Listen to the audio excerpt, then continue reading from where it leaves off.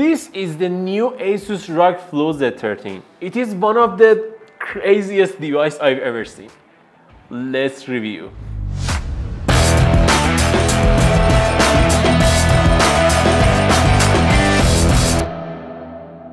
This gaming tablet from Asus has the new Intel CPU and the new NVIDIA GPUs. You can configure this model up to RTX 4060 from NVIDIA, which is insane. Having an RTX 4060 in a thin and light chassis like this.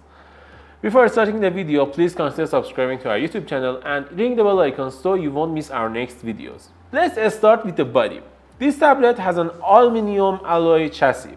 It is stiff and it is rugged. I didn't have any problem with it, and you can see that the stand is so powerful and it's strong enough to your force, and you can easily put it in a bed mode for your drawing or something like this if you want to draw with this tablet. Also, you will get a Asus Pen version 2 in the package, which is a special feature compared to iPad and Surface devices because they don't include it in the box, but Asus included it in the box, and this is a nice add-on to the package. Port selection is decent for a tablet. You will get two Type-C ports, one of which is placed in XG Mobile platform that you can use to upgrade it to NVIDIA RTX 4090, which is insane. And you will get one more USB Type-A on the right.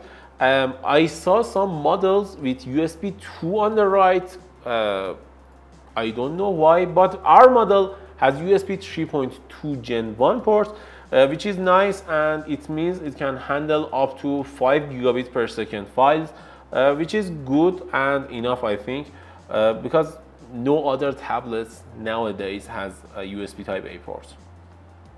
Also, you can upgrade your SSD from the back, and you can plug a micro SD card if you want. Under the stand there is a port that you can use to upgrade your memory with a micro SD card. The keyboard cover is a lot better than Surface devices. I can easily type with it, and it has laptop feel to it. I liked it, and it has a single zone RGB, which is nice, but the trackpad is okay. It's not the Surface level, but it's okay, and you're gonna get used to it. It was fine for me. And after all of that, I should talk about Easter eggs on this laptop. You will see a 06 number behind this. It's about establishment of Asus ROG brand. Asus ROG started its brand from 2006, which is a nice Easter egg. Also, there is a coordinates on the back above the RGB window to the PCB, which is Asus HQ in Taiwan, which is nice, and it's a beautiful and cool Easter egg. In this section, I can give this laptop an easy 9 out of 10 score, or even 10 out of 10, because there is nothing wrong with this body and chassis. I liked it. This tablet right here has a 13.5-inch display, which is nice. It has 2.5K resolution at 165 Hz with up to 500 nits, which is nice. 100% of sRGB and 80% of Adobe RGB, which is nice, and it means you can edit your videos or photos in this screen easily, or you can even play games easily with no problem at all. Also, this screen supports pen, and it's a touch screen, which is nice. It means you can easily scroll to your websites. You can easily play your touch games. Why do you want to play touch games in Windows? I don't know. But it means you have a lot of abilities and a lot more functionality with this laptop that you will not get on other devices. In the screen part, I can easily get this laptop a 9 out of 10. I liked it, and you will like it too. Performance is decent on this laptop. You will get an Core i9 3900H 14-core CPU from Intel, which is nice. And also, this model right here has RTX 4050, which I think the most and the best suitable GPU for this model, for this laptop. There's other model with RTX 4060 with 8 GB of VRAM, but I think that one is too much for this laptop.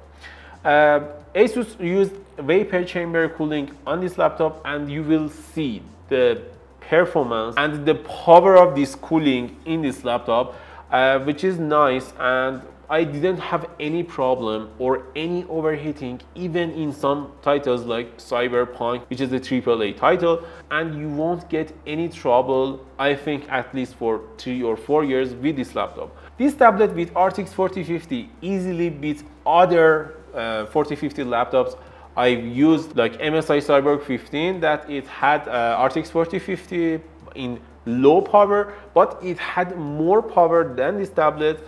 I don't know why, but it can perform well, even better than some laptops in the market, which is insane because it's a gaming tablet. I ran some benchmarks on this laptop, such as Cinebench R23, Geekbench 6, Crystal Disk Mark, and Time Spy. They worked all fine, and I had almost 16,000 scores in Cinebench, which is insane because it's one of the highest scores you can get with 3900H, and I liked it.